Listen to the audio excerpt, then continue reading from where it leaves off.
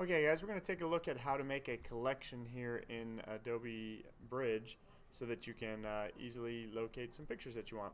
So let's say for instance I'm here in a folder that I've already moved over. I've loaded up all my Ignition Day pictures. And maybe I've gone through and I've put some star ratings on some or what have you. But if I want to create a collection which is just some of the pictures that I can see, I can do that over here under the Collections tab. So if I click that, you'll see I already have some populated, but you won't have any there. What you're going to do is you're going to go ahead and in the bottom click this little plus symbol.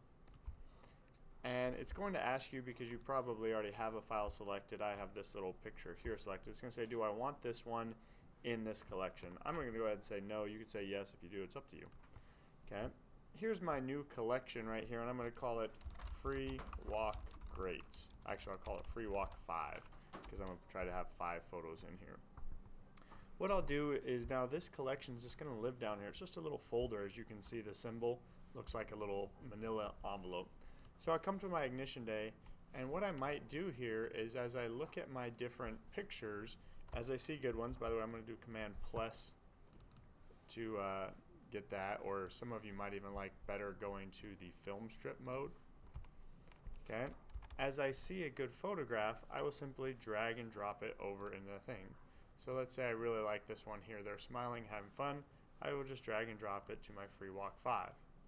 Okay, and I can just click through my photos and say there's another good one. I'll put that in my Free Walk 5.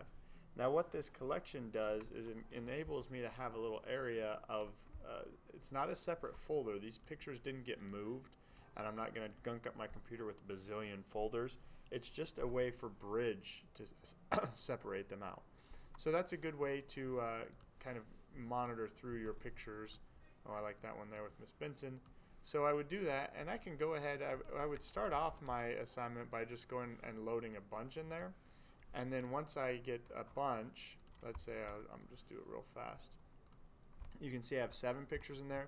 Now I can look at these 5 and decide which ones I don't want. So if I say delete, okay, I'm sorry, to remove them from the collection, you can see the remove from collection button right here. It's like, oh, that one's not as good, and this one's not as good.